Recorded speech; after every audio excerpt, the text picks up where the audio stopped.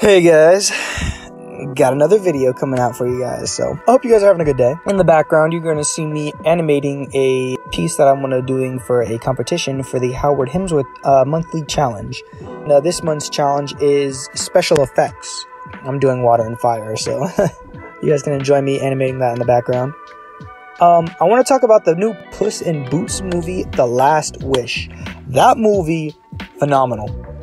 Blew me out of the fucking park. Like, I love that shit. Like, it's nowhere near all the shit that's coming out nowadays. Look, I get it. Some people liked, a lot of people liked the Avatar Way of the Water. It wasn't for me, though. Yeah, it's got some cool effects. I like the effects. They're pretty dope. They look nice. The story was lackluster. It was bad. The soundtrack was alright, but it didn't hit me as hard as like Puss in Boots did. Like Puss in Boots, like I remember Puss in Boots. I can remember when who's your favorite superhero? I remember that shit.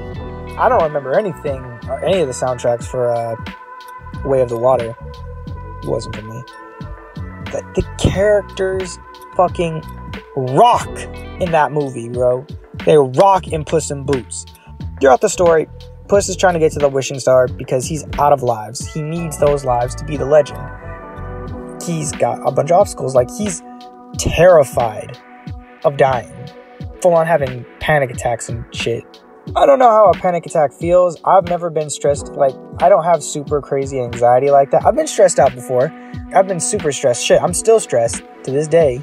As far as, like, having full-blown panic attacks and, like, hyperventilating and shit like that, never happened to me. I can imagine that it doesn't feel very comfortable, and it's probably not the best situation to be in, to lose control of your body and just like go into fucking fight or flight mode type deal. So it's probably not the best, but like he has some of those throughout the whole entire movie, and it's crazy, dude. It makes you feel wild. There's this dog called Perrito. He's pretty goofy. I ain't gonna lie, he's pretty goofy. At first I thought I wasn't gonna like him, not gonna lie. I thought he was comic relief character, but like, nah, he's the glue that holds the group together. Like, he is he's the heart of that whole entire thing. There's in one scene where Puss is having a panic attack. He is freaking the fuck out. He is scared out of his mind, and Perrito comes over and he's looking at him. At first I was gonna be like, rub my belly type bullshit, but no, he doesn't do that. He doesn't do that at all. He assesses the situation, sees that Puss is freaking the fuck out. He is all over the place, wilding, and like just like can't even fucking focus on him, and lays his head on his belly because that was his dream. He wanted to be a therapy dog, and he got the chance to be Puss's therapy dog. It calmed him down. It really helped him out, and it just like shows you how grounded the characters are. Like, it could have easily gone like to another like bullshit mode, but no, they let it play out. They let it be real. They let it breathe. It was good, man. It was really good. Those characters go wild. The Three Bears and Goldie, dude, I can relate to that so much. I never knew my dad. I never knew him. When she wanted the wish to find out who her real parents were, have a real family. I felt that. I felt that real, like in my soul type deal. Throughout the movie, she realizes that's not what she wants. She wants to spend time with the people that actually took care of her. I get the same feeling with that when I'm with my family right now, because they're not my biological family. Fuck it, they're my family. I fucking love those guys, and they're my family. When she finally, at the end of it, realizes that she doesn't want the wish, she already has what she wants. And she realizes that it's so fucking wholesome. Like, she has a choice between getting her wish and saving her brother from imminent death. There's a force field that will kill people through the wishing star and shit. Her brother, a bear, her full brother bear, is about to die. Instead of going for the wish, she wants to go and save him. I feel that so much because it shows how much she loves them, and like they were willing to risk life and limb to make her happy, and then she just realized that she just wants to be happy with them. It's so fucking good, dude. It's so good. And Kitty Softpaws has some of the saddest shit going on with her. So in the first movie, she got declawed by her cat owners they left her and shit, dude. And it was hard for her. Like, felt betrayed. She felt like she couldn't trust anybody. Then she met Puss in the first movie, and she thought she could trust him. And eventually, they thought they were gonna get married. That didn't happen. They didn't get their happy ending till after the end of the movie, and it was sad. It was hard to look at, man. You think of that and I'm like, damn, bro, she's been fucked with so many people in her life. She just wants someone she can trust. And she really wanted it to be Puss. Time and time again, he kept fucking up until the end of the movie where he realized that he really wanted to be with her because he didn't want to... He was tired of living the legend. He didn't have enough room in his life because he was living such a grandiose, crazy, balls to the walls life. But he didn't want to do that anymore. He really wanted to spend time with her. He really wanted to have a family with Kitty Softpaws, and it was just so nice to see that shit because it was good for them. And eventually he opened up to that. Dude, holy fuck, I gotta talk about some of the main antagonists because their shit is wild. Fucking Death, oh my god, Death is that dude, bro. Death is mad, bro. Like, he is a physical embodiment. Like, Death is real. He can physically manifest himself. He is mad. He is pissed. He is tired of hearing fucking Puss in Boots' favorite catchphrase. Puss in Boots laughs in the face of death. And then he was like, bro, obey.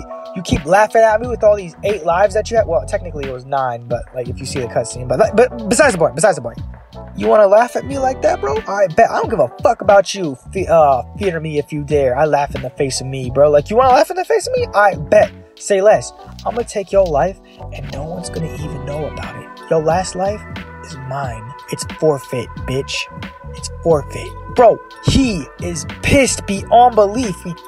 Puss didn't value any of his lives at all. He was mad. That's the worst thing you could do to Death, is piss off the value of a life.